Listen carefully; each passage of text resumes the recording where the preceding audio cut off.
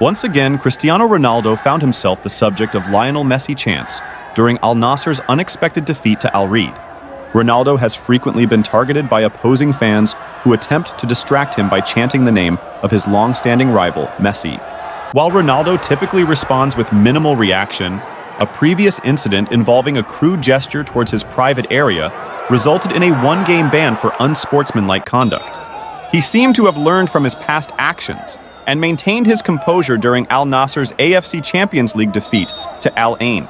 However, the Al-Raed supporters persisted in their taunts, waiting until the end of the match to chant Messi, as Ronaldo made his way off the pitch and towards the tunnel.